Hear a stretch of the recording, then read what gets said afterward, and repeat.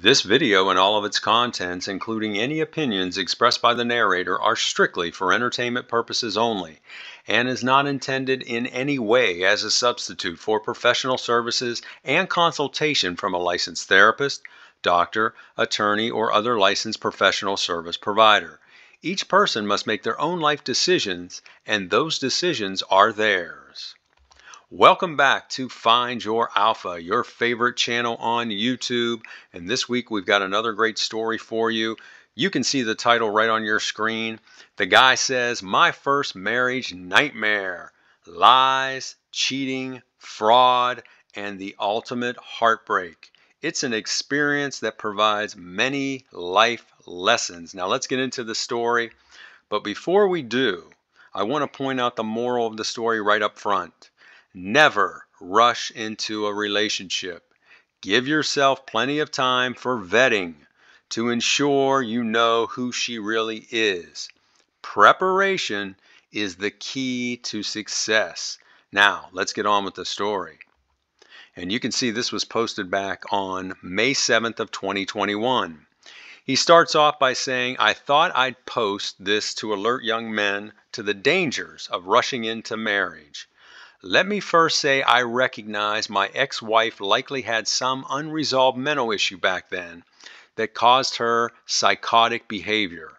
I hope for her sake and for that of her children that she is now well. With that said, my experience with her was nothing short of a nightmare. This started back in July of 2009 when I met her at the annual auto show in our area. She was hired as a model by one of the car companies to look pretty, pass out literature, and pull people into their area to talk about vehicles. She was so hot, I was immediately under her spell. After mulling around the area, I went back and asked her out on the spot. And to my surprise, she said okay. On our first date, we just went for a drink and we talked for nearly 3 hours. On our next date, we went out to dinner. Then I took her for a walk in a local park where we shared an ice cream sundae. At the end of the date, I took her back to her apartment and she invited me in. As soon as we entered her apartment, she closed the door and put her arms around my neck and started kissing me. And from there, things happened fast. I'll spare the details, but you know what I'm talking about. From that point on, we spent every night together at either her place or mine. And 11 weeks later, she ended up pregnant. I was nervous, but so in love. Looking back on it now, it was probably lust or a combination of lust and love. But whatever it was, I was under her spell. That's never a good place to be, gentlemen. You can see this guy was so under her spell that he gets into a physical relationship with her right out of the gate and doesn't use protection. I immediately proposed to her and she said yes. So now here's another story where a guy knows a woman for less than 90 days and he's already proposing marriage to her. What are you thinking about, dude? Now keep in mind, at this point, neither of us had met each other's families, or even friends for that matter. Our first introductions with each set of parents went something like this. Yeah, I want to hear this. "Hi, Mom and Dad. I want to introduce you to blank. We've been dating for the past 2 months." We then told our parents to take a deep breath and relax. And then we told them, "We are pregnant and are getting married." No, your girlfriend is pregnant. You're not pregnant. Of course, our parents were shocked and very upset by this, and neither set of parents wanted us to go forward with marriage.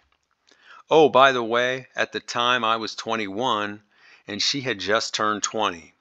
I had been working in retail for nearly 4 years and built myself up to an assistant manager, and my girlfriend didn't have a steady job, surprise, but was doing contract modeling work and also did food sampling in grocery stores.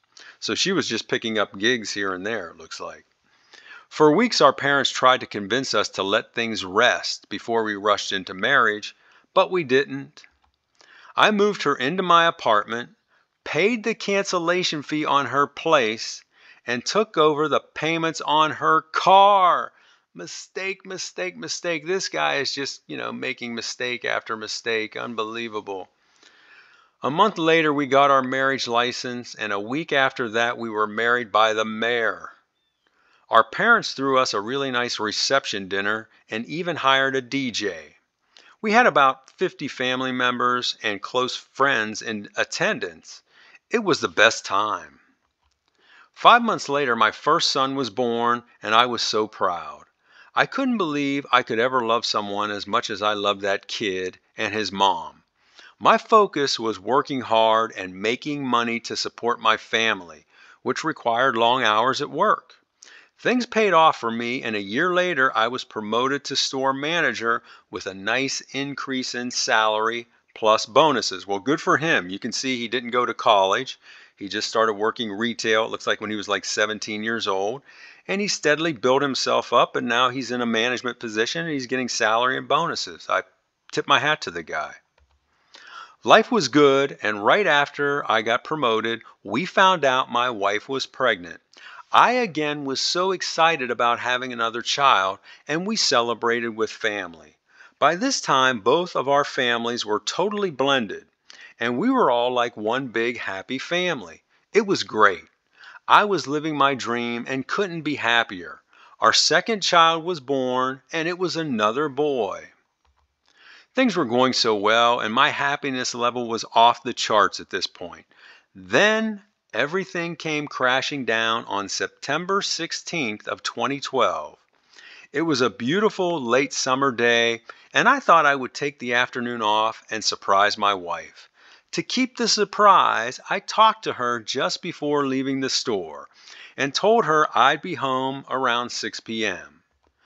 She sounded disappointed, and we talked next about what she was going to fix for supper. So it sounds like just a normal, conversation here between a husband and wife. I left the store a little after 1 p.m. and stopped by a local grocery and bought a bouquet of flowers and headed home. When I got home, I noticed a car parked in front of our apartment, right beside my wife's car, with the rest of the lot empty. I don't know why, but I instantly had a bad feeling. Something wasn't right here. I just talked to her and she said nothing about someone stopping by, and I didn't recognize the car. I parked down the lot from our place and walked up to our front door. It was a beautiful day, so my wife had the living room windows open, and as I got closer, I heard voices coming from the window. I clearly heard my wife giggling and talking to a man. Ugh. I next moved to unlock the door but didn't. Something told me to go back near that window and listen. And when I did, I heard my wife and this guy making oohing and awing and sounds. They weren't engaged in the act yet, but were getting close. I was out of my mind with rage and about to barge into the house to beat the living daylights out of this punk. But again, something stopped me before I put the key in the door. Standing there, I decided to call 911 instead. So now here's another guy engaging the police. And when I first heard the first story where a guy did that, I said, man, why would you do that? But the more I thought about it, it's probably a good idea because your anger level is so high at that point, you may do something really stupid that's going to get you into a lot of trouble. Also, by having the police there, you've got another witness. So you can't be falsely accused by your wife. So it probably makes sense if you live in a community where you have a police force that would respond to something like that. Now, if you live in a big city, they don't even respond to serious crimes there, so you're out of luck. But if you live in a small town or a suburb, it's probably a good idea. And if you're not going to engage them, then you should have a witness with you. He says, I walked away from the windows not to be heard. I told the operator who I was, gave my address, and explained why I was calling. The operator asked what was my emergency. and I told her I was about to confront my wife and her lover and was afraid things would go poorly. She told me to be calm and to not do anything rash that I would regret later. I appreciated her talking to me as it calmed me down a little. She offered to stay on the phone until the policeman arrived, but I told her I'd be okay. I waited a couple minutes and the officer hadn't arrived yet, so I decided to open the door and walk in on them with the flowers in hand. Oh my gosh, what a sight. As I opened the door, my wife and her lover jumped off the couch, fully naked. My wife dashed back to our bedroom and slammed the door as this scrawny, naked guy stood in front of me. I was standing between him and his clothes, and I just started yelling at him at the top of my lungs. He was silent and had a petrified look on his face. I was about to start smashing him, but thankfully, before I did anything stupid, the officer knocked on the door and I let him in. As I stepped away, the guy ran over and nervously started putting on his clothes. I talked to the officer and thanked him for coming, and told the officer this man was intruding in my home, and I wanted him to be taken away and arrested. The officer told me to calm down and let him ask the guy a few questions. The first question he asked him was what he was doing in my apartment. The guy replied he was there visiting my wife. The officer next asked if he was invited in, and the guy said yes. The officer then asked me if my wife was present, and I told him she was in the bedroom. I went and knocked on the door and called out to my wife to come out, but she didn't answer. I knocked again, and she said she wasn't coming out and that she was sorry. She was hard-sobbed crying at this point. With this, the officer called out to my wife and said, "Mrs. Blank, I need you to come out of the bedroom for a minute as I just have a couple questions for you." As he said this, I heard the baby crying in our kid's bedroom and walked in and picked him up and started to console him. So his wife was out there on the couch doing this guy while their little baby was in his crib. Man, that is just totally disgusting. My wife then came out of the bedroom fully dressed, looking down and crying. The officer asked her her name and she gave it. He then asked her if she invited Mr. Blank into our apartment. She was quiet and didn't say anything. He then asked her again, saying he needed to know before he could release the guy. My wife replied no, so she's saying she didn't invite him in. The officer repeated, "Ma'am, you're saying you did not invite this gentleman into your home and he is trespassing?" With this, she started crying and again didn't answer. The police officer spoke firmly and again asked her to respond yes or no. This time she admitted that he was a friend and that she had invited him in. So she was going to throw that guy under the bus as well. The officer then asked my wife and I if this was the apartment we shared together, and we confirmed that it was. He then explained that since the guy was an invited guest, no crime was committed. He then asked the guy to leave, which he quickly did without saying anything but "Thank you, sir." Yeah, I'm sure that guy just wanted to get the heck out of there. It was a surreal scene with me holding the baby, my wife crying, her lover slipping out the door, and the officer filling out his report. I'll never forget how I felt.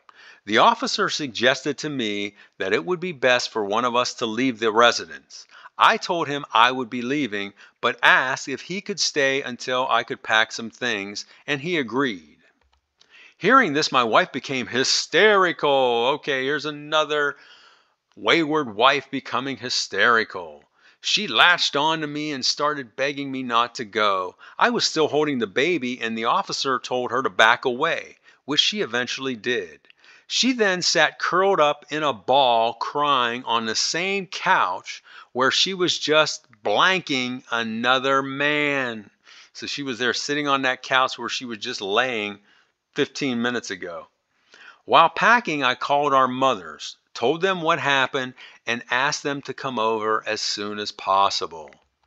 They both arrived within 10 minutes. Seeing them, my wife started repeating, "I'm sorry. I'm so sorry. I'm sorry. I'm so sorry." She was saying this over and over. My mom had my toddler son with her, and he asked why mommy was crying, which broke my heart. I told my wife and her mother that I was taking both kids with me as my wife was unfit and we would be staying with my parents. Good for you. That's smart. Just proactively take your kids with you. My wife pleaded with me to stay, but I refused. Then my mom and I, the two kids, and the officer left the apartment. It was the darkest day of my life.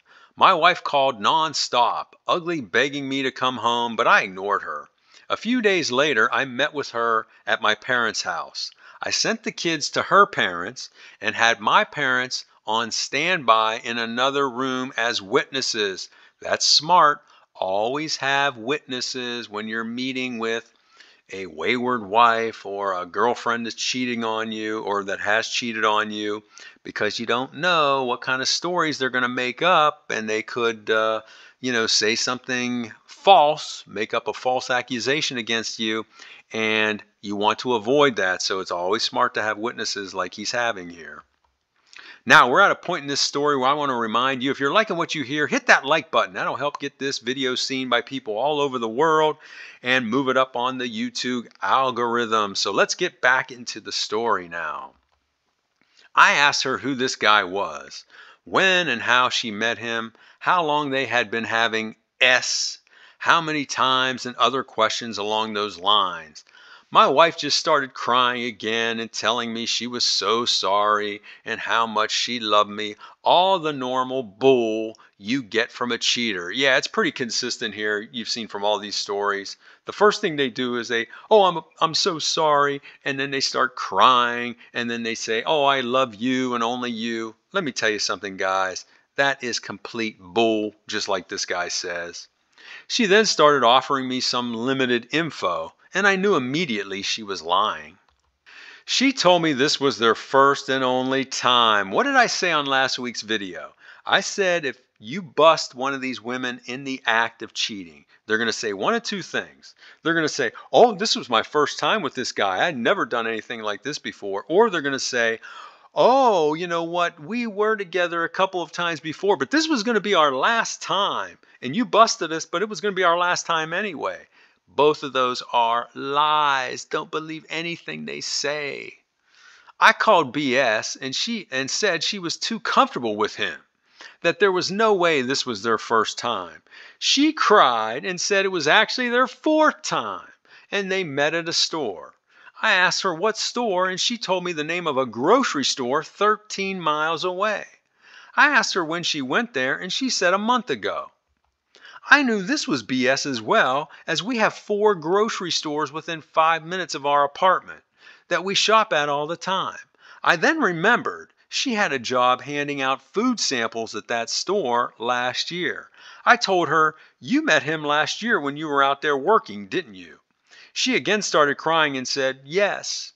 I asked her if she'd been doing this guy since then. She said no, they had just gotten together a month ago. I again called BS. She swore up and down that was the truth.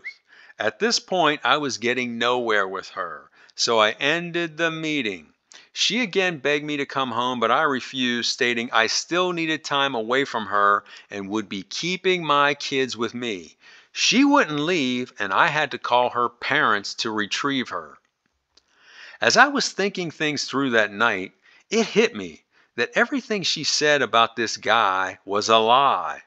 And then it dawned on me that my kids might not be mine, especially the little one. The next morning, I woke early and started researching DNA testing near me. And it turned out there was a lab in a little plaza just a half mile from my parents' home. I stopped over as soon as they opened and spoke with one of the staff. She explained the process and the cost. I next called my insurance company, and they said they didn't cover DNA tests. And he says here in parentheses, over $775 with tax for one test. He must mean for both tests for the kids because I saw something online recently that said these tests were like between 250 and 350. So back then maybe they were, like $380 a piece, but still that's a lot of money you have to pay. And it's interesting that the insurance company doesn't cover it. I decided to go forward with the tests and filled out all the paperwork. The appointment was set for later that day, and I took my kids back and we all got tested. The technician said the specimens would be picked up that day and I'd have the results back within a week. The technician then explained that the results are court admissible, not like some of the mail-in tests you see today online. I got the test back in a week and was destroyed. My oldest son was mine, but the little man was not. I was heartbroken. Man, that had to just gut the guy, man. That's just terrible. I quickly fell into a really dark place and became severely depressed. All I could think about was him. How could life be so cruel and unfair? Well, let me tell you something, guy. Life isn't necessarily cruel and unfair, but your wife is cruel. She's an evil person. I told my parents about the results and they too were devastated. I explained to them that I would be filing for divorce. Good man, you finally manned up here, you found your alpha, and you're moving forward. I like that. And that I wanted to keep this a secret until I confronted my wife. I then got a good lawyer and started the legal process. My lawyer was a real pit bull. She convinced me to not only move forward with the divorce and challenge of paternity, but also pursue the jerk, as she called him, for alienation of affection and paternity fraud. By this point, my wife and I had been apart for nearly 3 weeks, and she was begging me daily to come back home and recreate our family. Of course she's begging you because she knows that she's losing something great. She's losing her comfort. At the suggestion of my attorney, I arranged another meeting with my wife at my parents' home, and there I confronted her with the DNA evidence.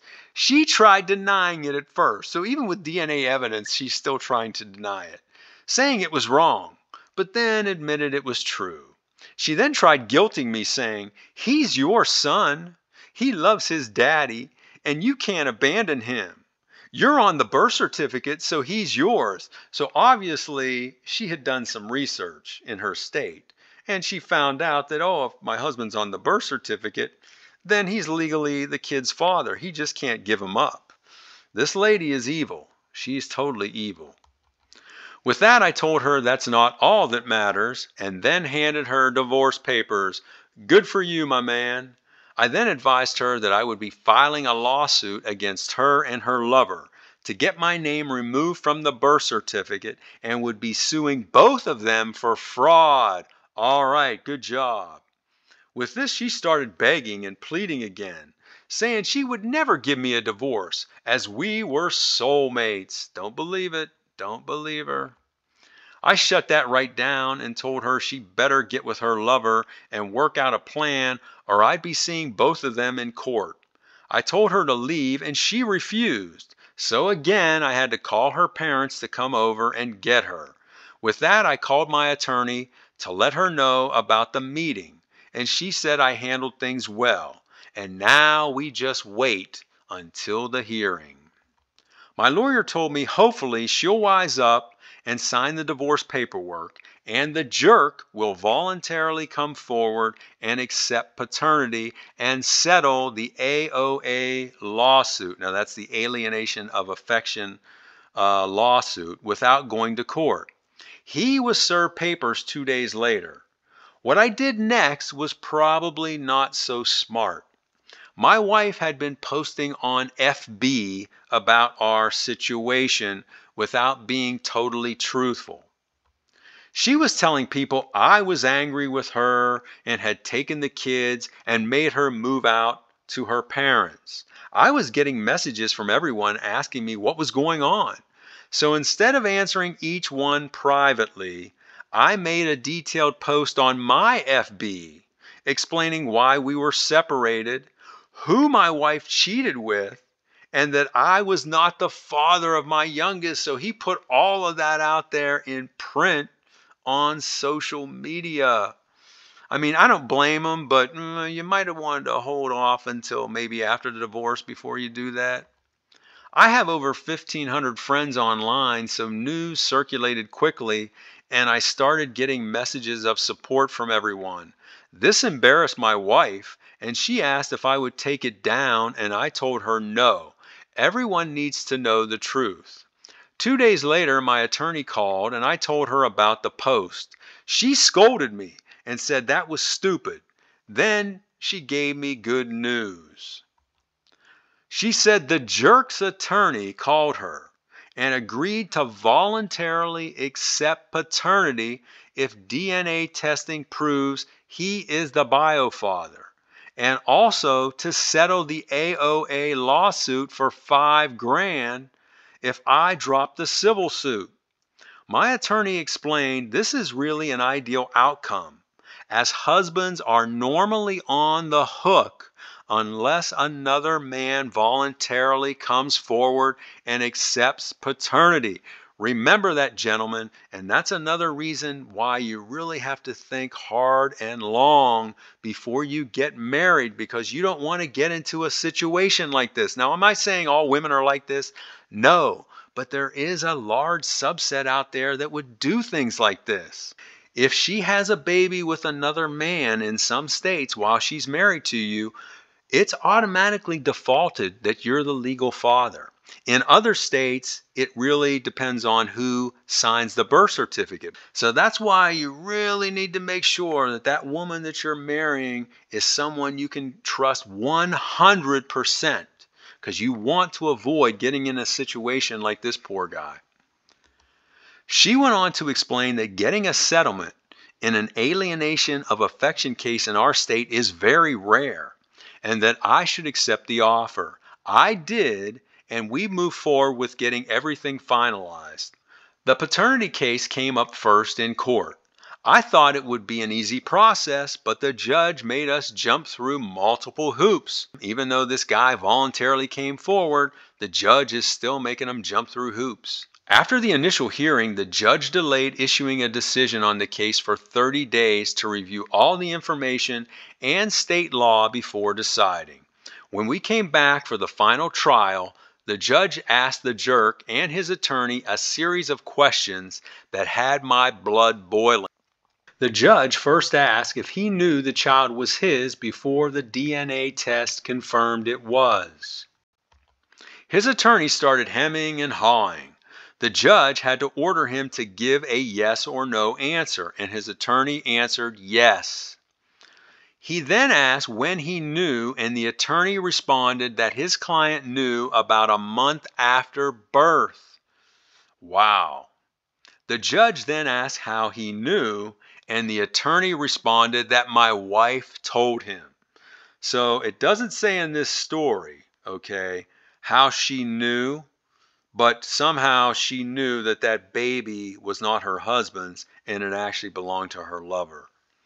The judge asked if he ever visited the child. Now listen to this. The attorney responded that he had visited every month for the past 4 months. The judge then turned to my wife and asked her if what he said was true. She looked down and said that it was. Learning all this made me sick, and again my mind filled with rage, but I kept my composure. In the end, my name was taken off the birth certificate. Congratulations, mister. We then convened a meeting in a side office at the courthouse where we signed the settlement papers, and I was handed the $5,000 settlement check by the jerk's attorney. It was all finally over, and I felt a sense of relief as I walked out of the courthouse. While I felt happy at first, a deep darkness soon filled my heart when I realized my precious baby boy was no longer mine. I felt so terrible that I sat in my car for over 2 hours before I could muster the strength to drive away. When I got home, I laid in bed and was staring at the ceiling and didn't get up for 12 hours. My first wife was a monster, and by that point I looked forward to divorcing her and getting the witch out of my life. but giving up that baby was the hardest and worst thing I ever had to do. Our divorce was final 2 months later. We split custody 50-50, and I returned to the apartment and lived there until the lease expired. My ex and the kids lived with her parents. I paid her partial child support and 1 year of alimony. I know this part is not fair, but I was fine paying it as I wanted to make sure my kid and his little brother were well taken care of. Unfortunately, the saga with my wife did not end there. Instead, she started stalking me right after the divorce and did so for nearly 3 months. She didn't do anything crazy. It's just that daily she'd show up at my store and sit outside in her car. She'd do the same when I came home. Oftentimes, she'd be in the parking lot sitting in her car or would show up shortly after I arrived.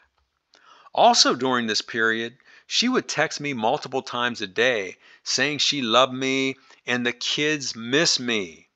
I never responded unless it was regarding my kid.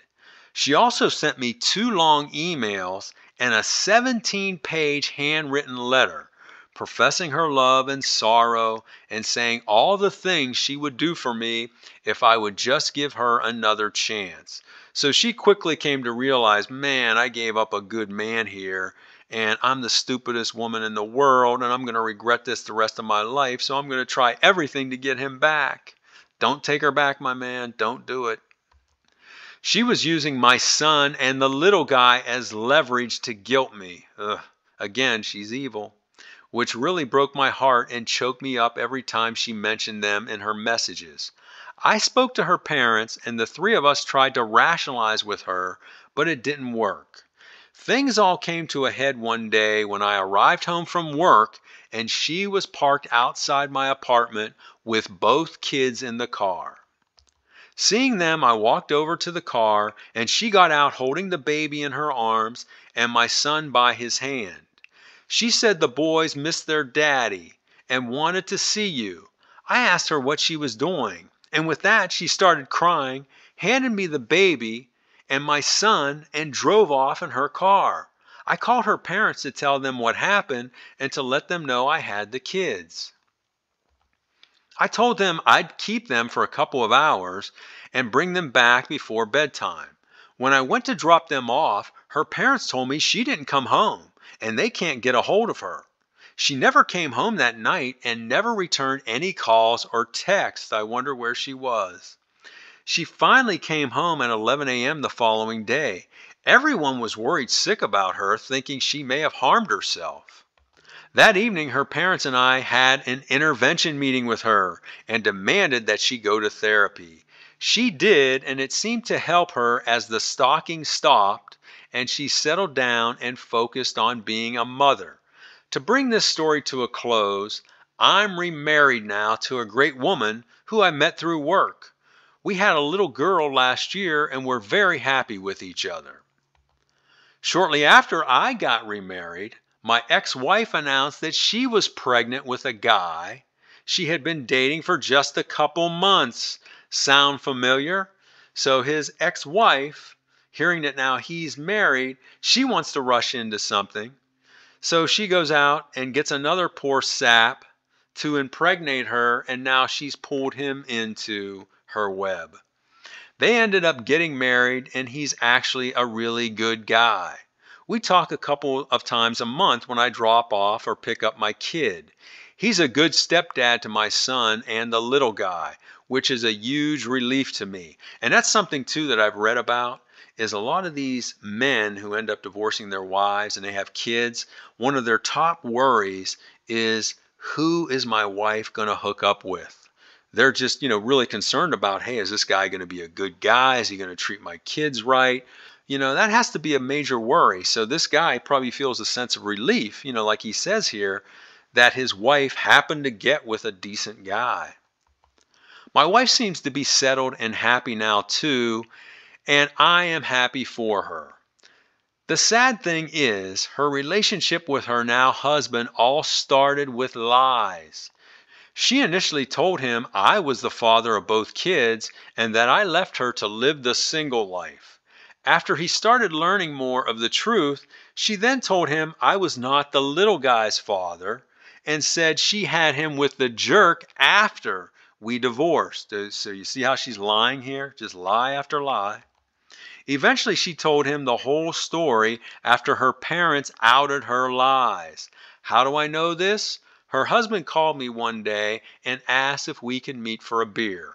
I agreed, and that's when he asked me to tell him the truth about what happened between me and my ex-wife, his now wife, since she had changed her story 4 times.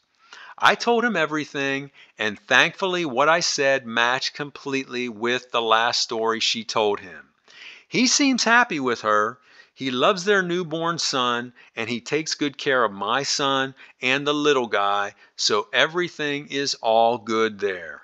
Oh, and in case you're wondering, the jerk has had nothing to do with the little guy beyond paying support. He's a total POS dirtbag. In the end, everything worked out well for me, but I could have saved myself a lot of grief, time, and money if I had just been more cautious. To the young guys out there, learn from my story and don't repeat my mistakes. There are good women out there. You just have to look long and hard to find them and then proceed with caution. Keith. And that's the end of the story, and there were just a tremendous amount of lessons learned in this story. You know, this guy started off making a ton of mistakes, but in the end, he found his alpha and he handled the situation appropriately. Right up front, he jumps into a committed relationship with this woman he knows nothing about. Big mistake. Number two, he doesn't use protection. And she gets pregnant 11 weeks later. What were you thinking about there, man? Obviously, you weren't thinking with your big head. I'll tell you that. Number three, always DNA test kids. And to kind of soften the blow, for the woman so she doesn't feel offended, have that conversation with her right up front as you're starting to get serious.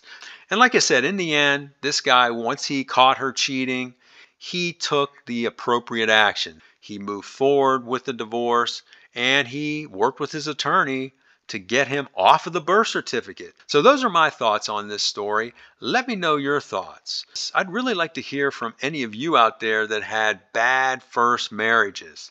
Tell us about it if you're willing to do so in the comments. Also, let us know how you think this guy handled the situation and if you would have handled it differently.